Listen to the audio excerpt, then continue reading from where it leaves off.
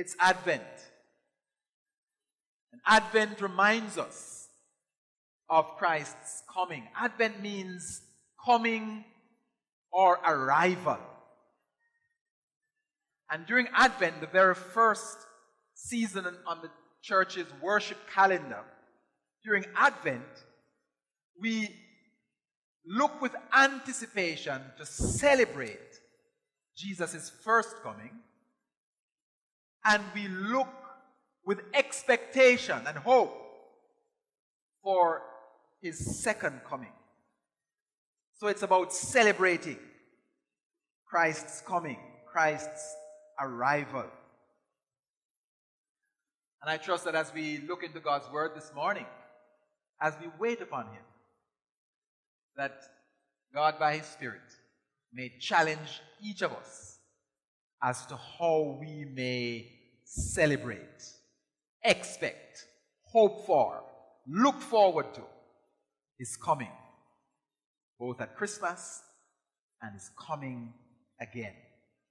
So to that end, let's ask his blessing on his word this morning. Shall we pray?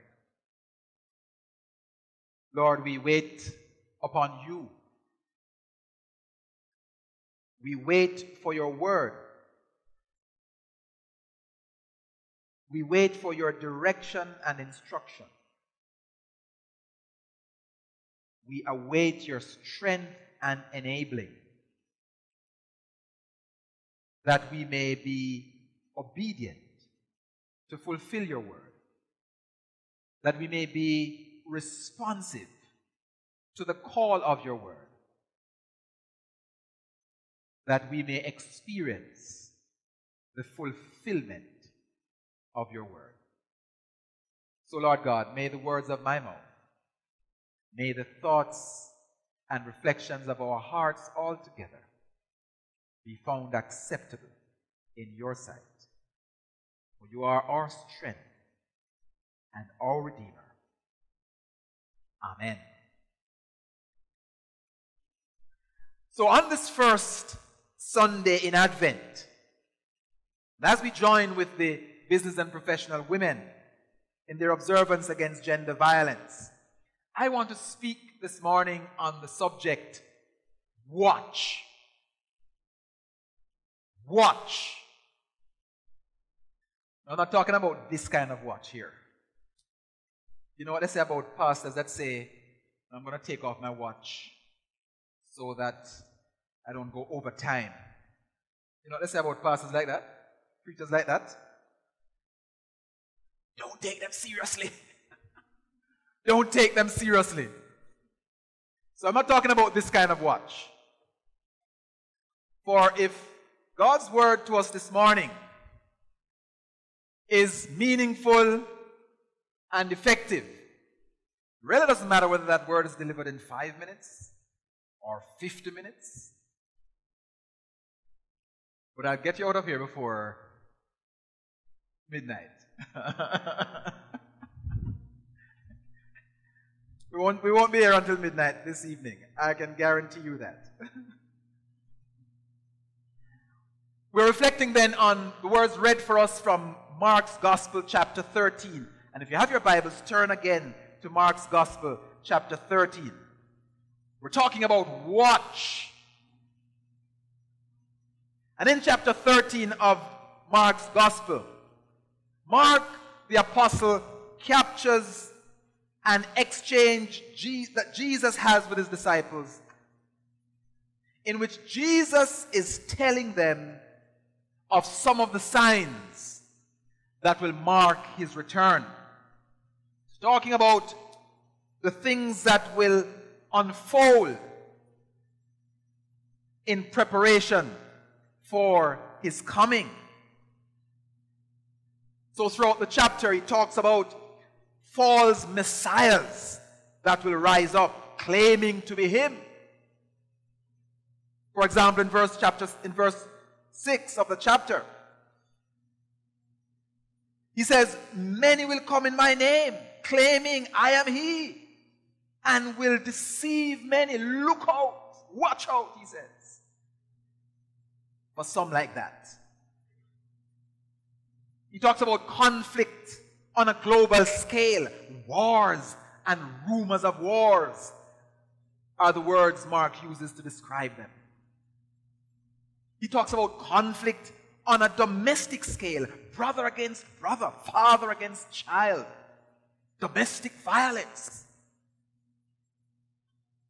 And he's not really just, maybe we're saying to ourselves, but those things have been going on a long time. And those things are really not strange. What is Jesus, through Mark, really talking about? And I want to suggest that he's really talking about an intensity of these things. That as the time approaches for the end of the age and his second coming, that these things will grow in intensity. These conflicts on a global scale. These conflicts on a domestic scale. These false messiahs. Persecution of his followers, he speaks about in this passage. Talks about changes in outer space that will affect the sun, the moon, the skies. All in increasing intensity. Then he talks about his dramatic and great and glorious reappearance. And he punctuates what he's saying as he's talking to his disciples about these signs of the end times. He punctuates what he's saying with these words of warning. Watch out. You must be on your guard. Be alert. Watch out. It's as if he wants his readers to take careful note of what he's saying. He says these things to his disciples. They are passed down through the gospel writers, and they are as important to us as they were to his disciples then. They are as important to his disciples now as they were to his disciples then. Watch, he says. Be alert, he says. Be on your guard. Look out. Watch.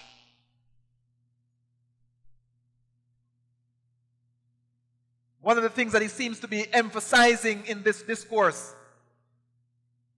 is that no one really knows the precise time when I will return. Jesus wants to make it very clear that although we can tell the signs and that we must watch for them, we cannot tell the exact time when he will return. So all the more reason why we need to have an attitude of watching, of careful observation to the signs that we may be in readiness for his coming. And then he closes the discourse with this parable, this little story, in the closing 3 verses of the chapter.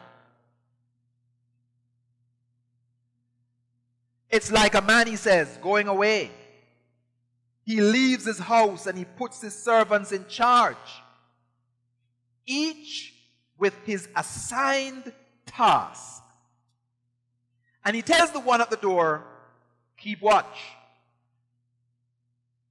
The others have other responsibilities. Maybe there's one to cook, and maybe there's one to clean the toilets, and maybe there's one to do other things.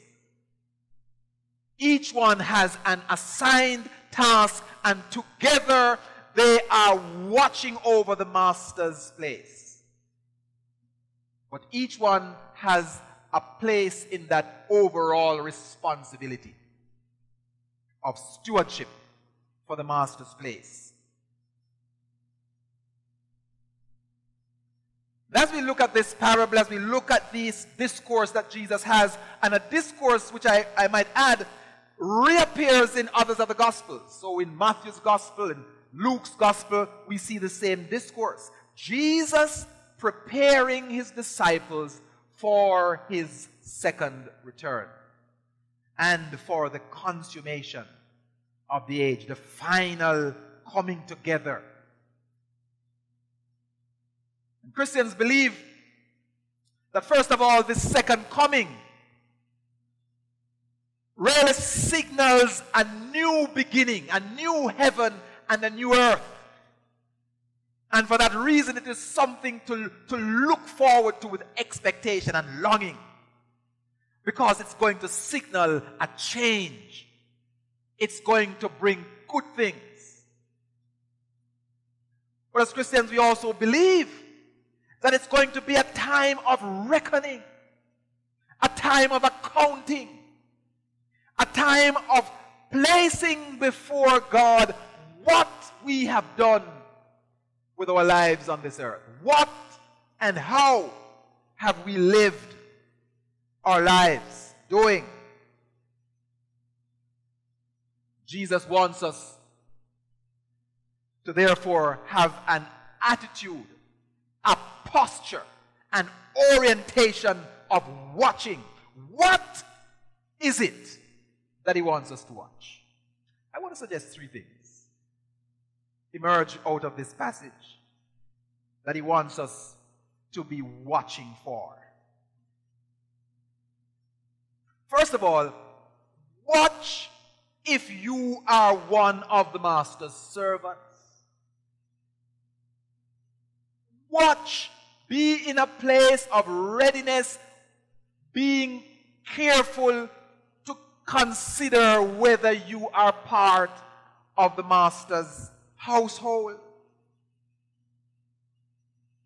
And in verse 27, he says, and he will send his angels and gather his elect. And in fact, throughout this passage, he uses that expression, his elect.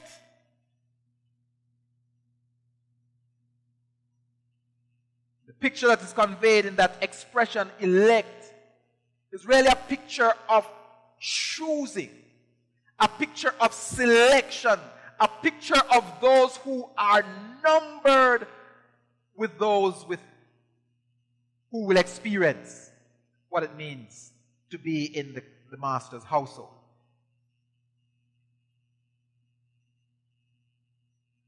The real question is, so who are a part of this elect? Romans says this to us, Romans chapter 10 and verse 9 to 13. If you confess with your mouth that Jesus is Lord and believe in your heart that God raised him from the dead, you will be saved. For it is with your heart that you believe and are justified, and it is with your mouth that you confess and are saved. As the scripture says, anyone who trusts in him will never be put to shame. For there is no difference between Jew and Gentile. The same Lord is Lord of all. And everyone that calls on the name of the Lord will be saved. Everyone that calls on the name of the Lord will be saved. The writer of John puts it this way, for all who received him, to those who believed in his name, he gave the right to be called children of God. As we express our trust in Christ and we receive him as our Savior and Lord, we become a part of his elect, of his selected, of his household. And so as we watch to wonder if we are in the select, we must ask ourselves the question, have I confessed Christ as Savior? Have I believed him to be my Lord? Have I received him to be such? Am I a Christ follower? So we are to watch if you are one of the master's servants. But then secondly, we must watch out for the signs of the master's coming. That's very clear in this passage why he's outlining all these things, indicating the signals that point to his return. And each day as we live, we have to ask ourselves, are we beginning to see some of those signs in our day and age? Is there an intensifying of some of these signs that he talks about in Mark's gospel here and repeats in the other gospels? Is there a sense in which these global conflicts are intensifying? Is there a sense in which domestic conflicts are intensifying? Is there a sense in which things happening in the cosmos that seem to be increasingly strange and increasingly happening? Things we can't explain, things just seeming to be out of whack, climate changing, earth heating up, things are happening that are changing the orientation of our universe. Watch. For we must ask ourselves the question, what time is it? How close is his coming? And how prepared am I for that second coming? But then the third thing that we need to ask, or we need to watch out for.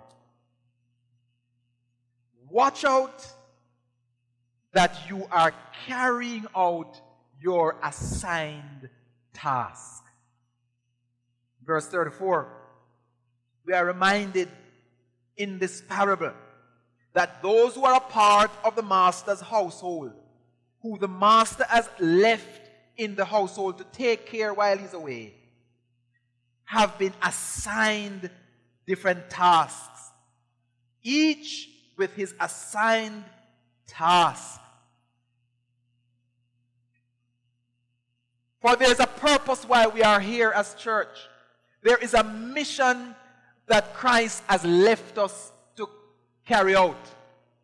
And as we carry out that mission, each of us has a task, has a responsibility.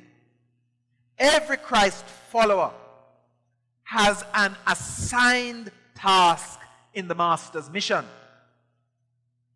And the Master's mission is for the world to come to know him. For men and women, for boys and girls to have a relationship with him. For the world to experience God's love and God's justice and God's care and God's righteousness. And each of us who are a part of the household of Christ are called to carry out that mission. Each of us has an assigned task in fulfilling that mission. It's not just about keeping church. It's about reaching the world for the Master. So each of us have to ask ourselves the question, how am I helping others to come to know him? I was talking to a church gathered yesterday for their praise and thanksgiving banquet, they call it. I was talking to them about how do we share the gospel in a radically fast-changing world. How do we share the gospel? This is our mission. This is our task. But there are so many things happening in our world that are creating barriers to the gospel. We live in a much more skeptical age where some of the questions that probably some years ago wouldn't be even present are very much on the front burner of people's minds. And as we share the gospel, if we are not answering some of those skeptical questions, some of those tough questions about different religions, tough questions about evolution, tough questions about where did the Bible come from, tough questions about who is this Jesus? Did he really live? If we are not answering some of those questions, we are unable to speak to this generation that has those genuine questions.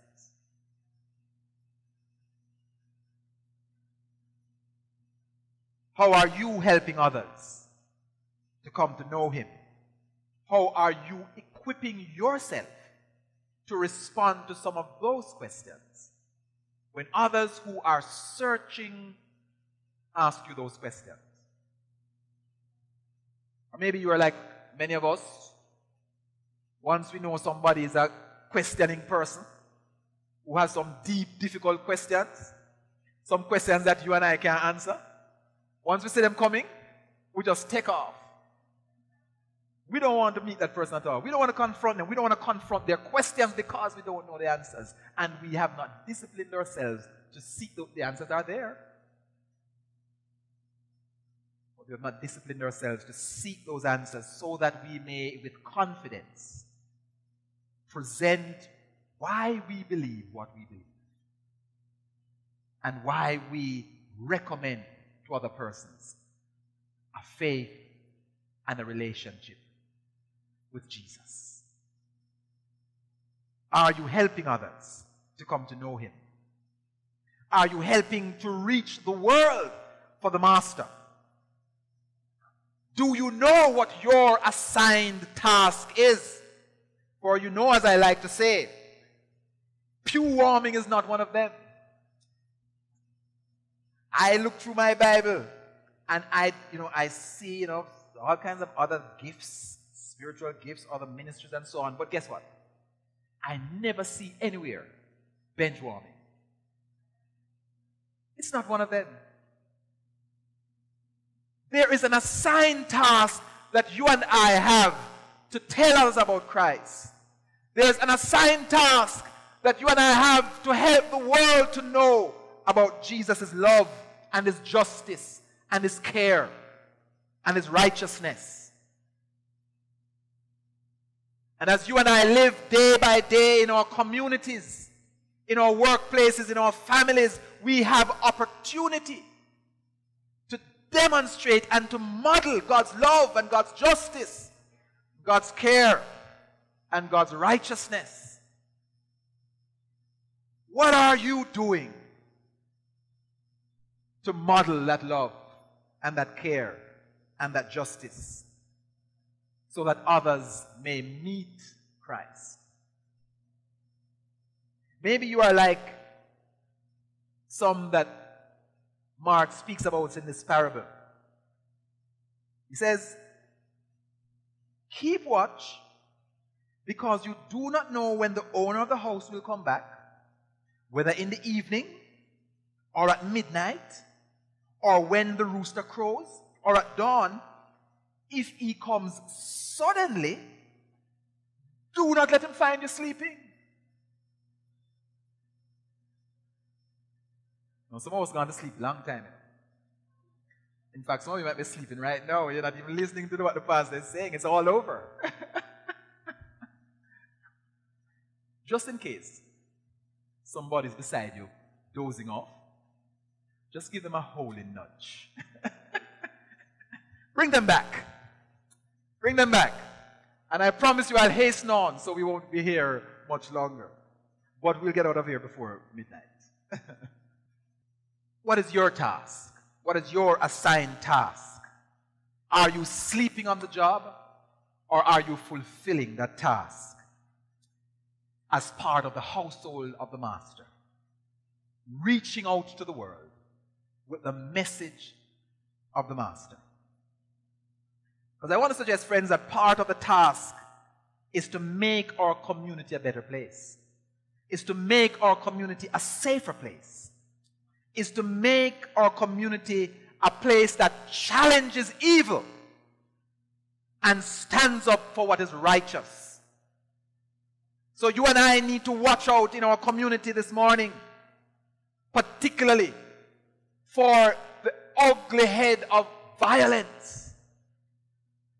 Whether that violence expresses itself as gender against gender, or whether it expresses itself in domestic conflict, or whether it expresses itself in child and parent conflicts.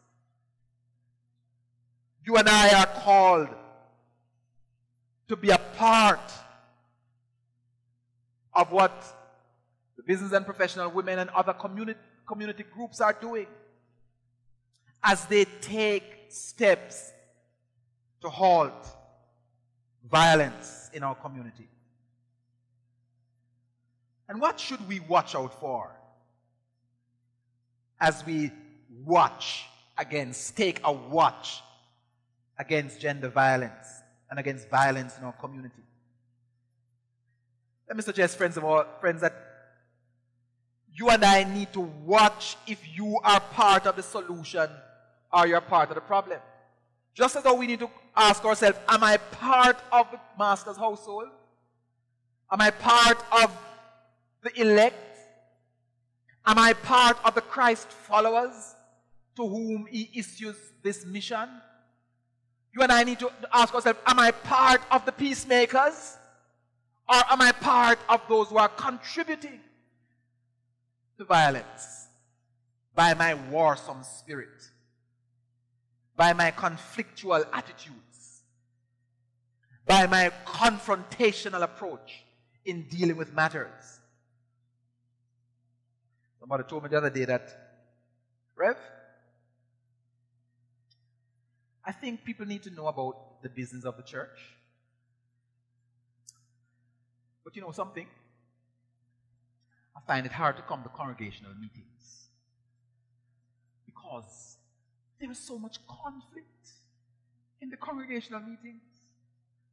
It seems as if there is more infighting in the congregational meetings than in some other social club meetings. We who are supposed to be the peacemakers.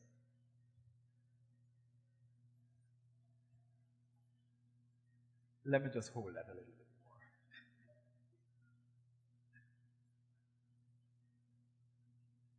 more. Are we on the bus to bring solutions, or are we a part of the problem?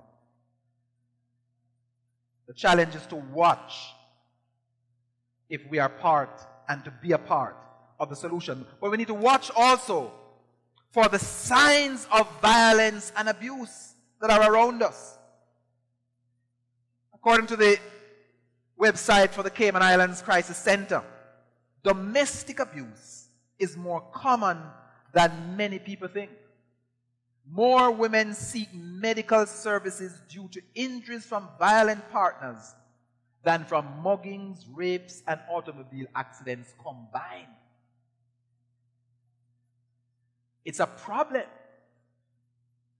Over the past 10 years, says the website, calls to the crisis center have increased 200%.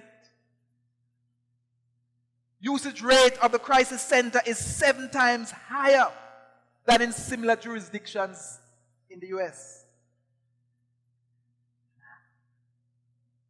And they give a listing of what they call red flags. Look out for these red flags in your relationships. And they give 11 red flags, but I'm just going to talk about 4. They say, look out for persons you are relating to who are quick to get involved, come on very strong, but they quickly pressure you for an exclusive commitment. Pressure. Look out, for it could be a red flag about the likelihood of abuse and violence in your relationship.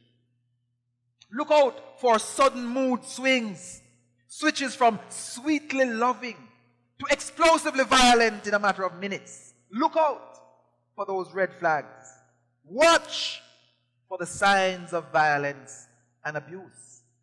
Look out for the one who wants to isolate you, who tries to cut you off from your family and your friends, who even tries to prevent you from holding a job. They'll take care of you so you don't have to work. What a life.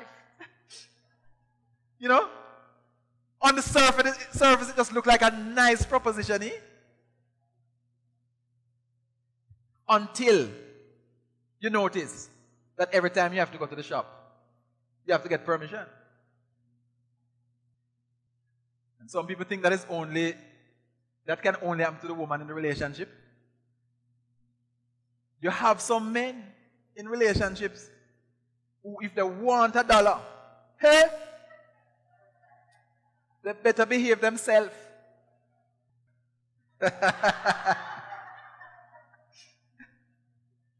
Watch out for this red flag. Cruelty to animals and children. They kill or punish animals. They may expect children to do things that are beyond their ability or tease them mercilessly. Look out for those red flags. Watch out for the likely signs of violence and abuse in your relationships. So we need to watch to see if we are part of the problem or we're part of the solution. We need to watch to see if there are signs of violence and abuse in my relationships. And sometimes we're looking for signs in the other person. But guess what the signs are? Right in me.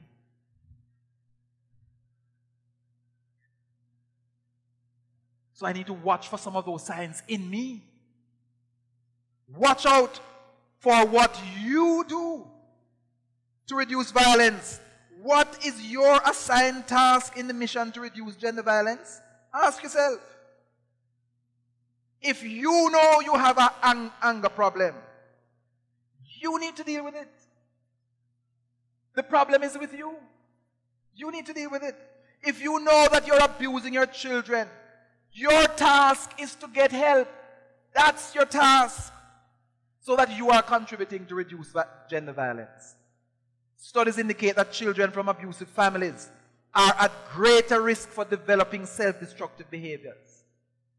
Whether it is depression and suicidal attitudes, whether it is self-hurt, or whether it is the tendency to abuse others. You see a lot of the bullying that is happening in schools? A lot of those bullies are victims of bullying themselves at home. Ask yourself, am I bullying my child? Am I abusing my child? Because in so doing, I might be creating the next abuser, the next bully.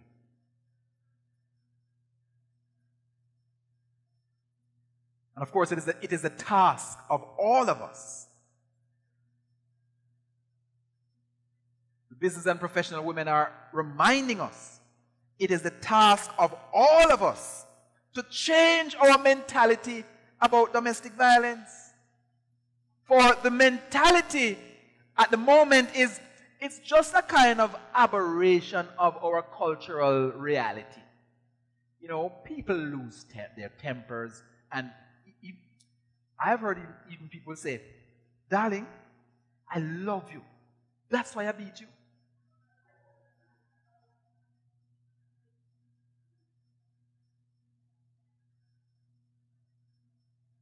The business and professional women are saying, not only is domestic violence unkind, domestic violence is a crime. It's not only unkind, it's not only debilitating, it is not only life-threatening for some, it is criminal. Just as though if you saw somebody breaking and entering your neighbor's house, you might call the police. So we have to have the mentality when we see domestic violence before us to take action as we would for any kind of crime. Report incidents of abuse and domestic violence when you see it. So watch is the watchword today. Watch for Jesus' coming. Watch for the tasks that he has set for you to tell the world about him.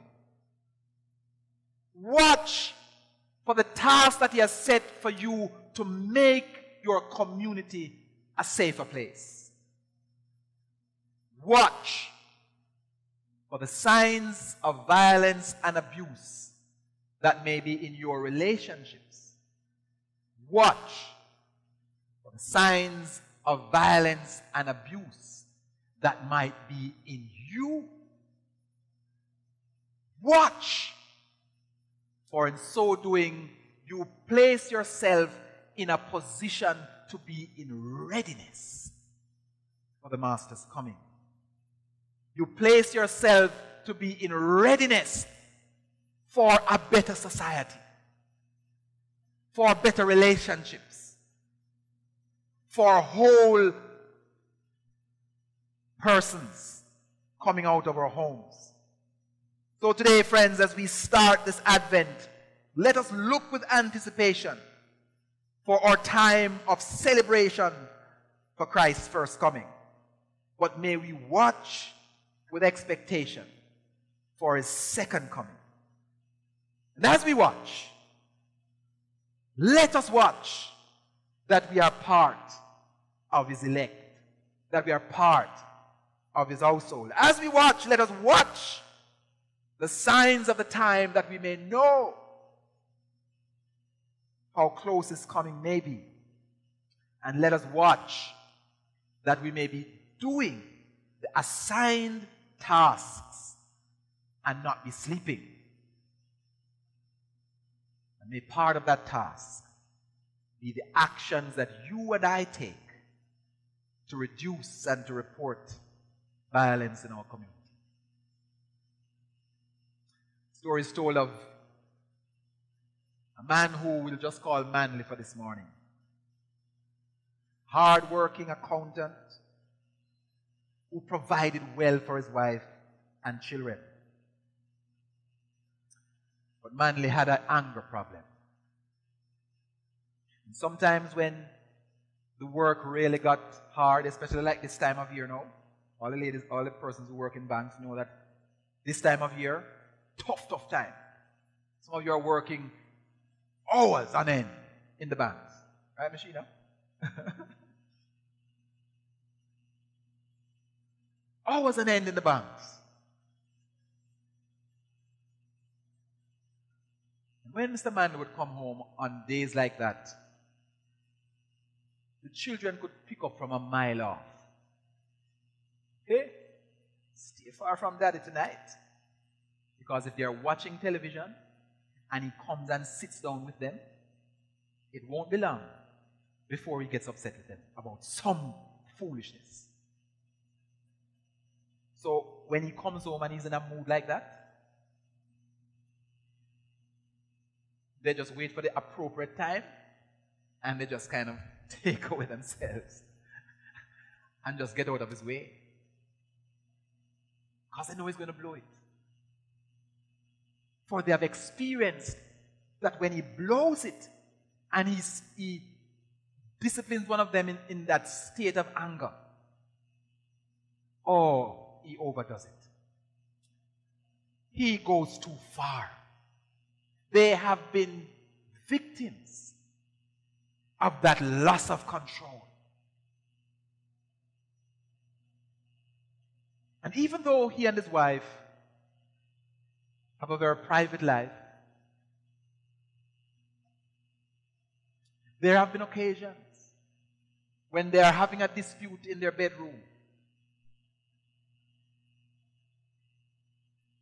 when the dispute spills over beyond just harsh words to a few harsh fists.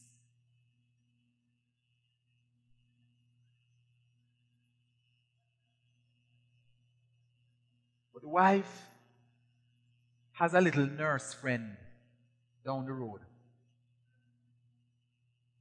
So when she has some bruises, she goes to the nurse down the road. She don't bother go to accident and emergency. She don't bother go to her GP. She just go to the nurse down the road who will just fix her up. And she knows not only how to take care of the bruises, but she knows how to apply a little camouflage makeup so she can keep it quiet. Mr. Manley has a trusted co-worker who knows what's going on. Turns out that this co-worker is a church man. And this co-worker's church, in collaboration with BWP or some other community group like that, is organizing a seminar on anger management in their church. So his co-worker gets alongside Mr. Manley and says, Mr. Manley, I would really recommend this to you. I'll come and pick you up. We can go together. We can go and have a, have a meal together, and then we just go and take in the seminar. Against all odds, Mr. Manley agrees to come to the anger management seminar that his friend's church is having in collaboration with the business and professional women. He comes to the seminar, and there's something about the presentation, there's something about what happened that really just touches him deeply. And Mr. Manley makes one decision that is deeply significant. And the decision is this: he accepts that he has a problem. And he decides to go and see a counselor.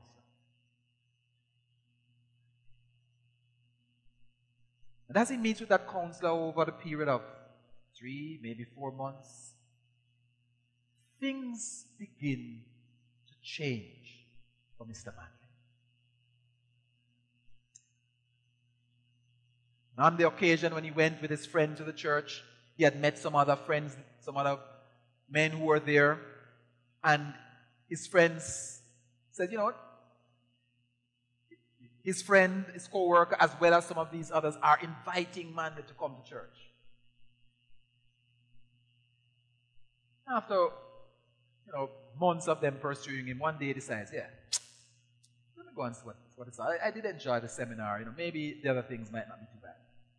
He comes.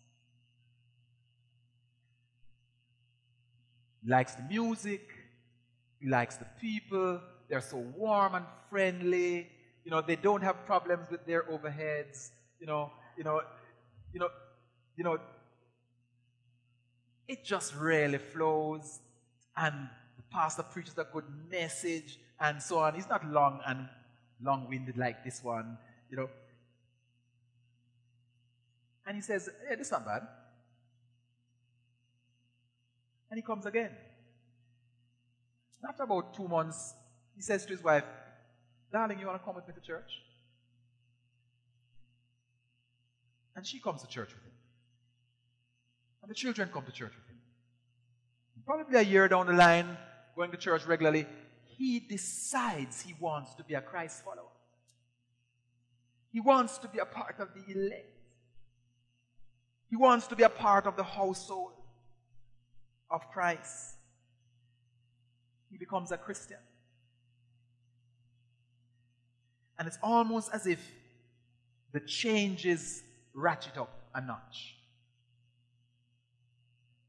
For there's a change happening for him now from the inside out.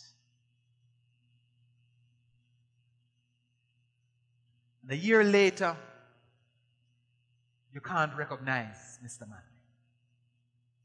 Quality of his relationship with his wife has improved beyond recognition.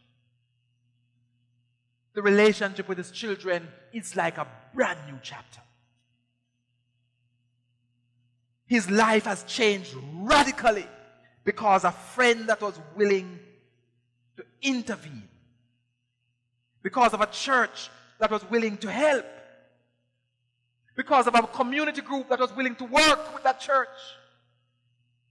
because of a counselor that was wise and guided him wisely, because of a relationship with God that transformed him from the inside out. And I wonder, friends, as we are watching, I wonder what we can do to reach a few manlys.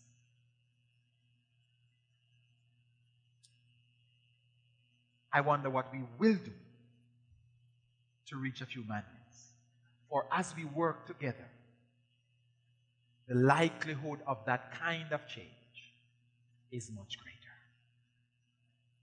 May God give us the courage. May God give us the wisdom, not just to watch,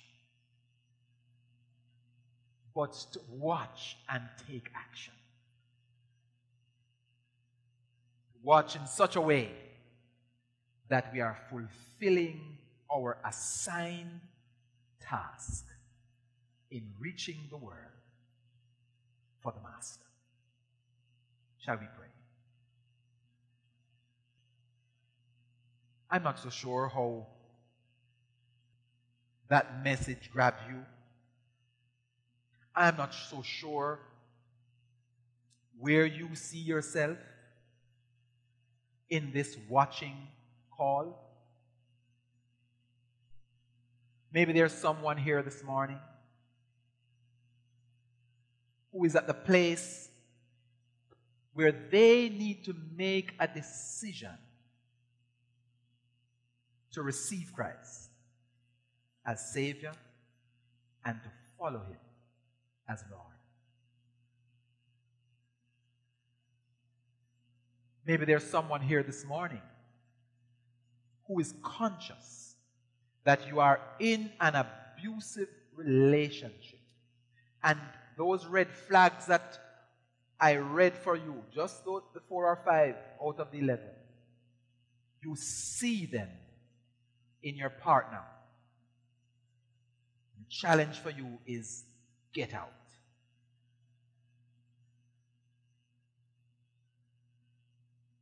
Maybe there's someone here this morning who is struggling with an anger problem. And you take it out on the dog and the cat, you take it out on your children, you take it out on your girlfriend or your wife or your boyfriend.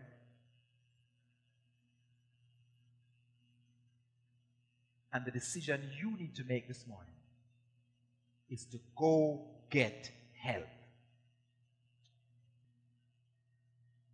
Lord, we recognize this morning that we all are in a place that needs your touch, that needs your intervention.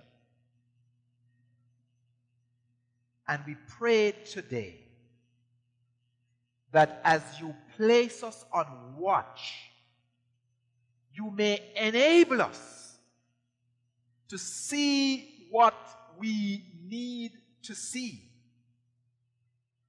that we may take the action that each of us needs to take to fulfill your mission,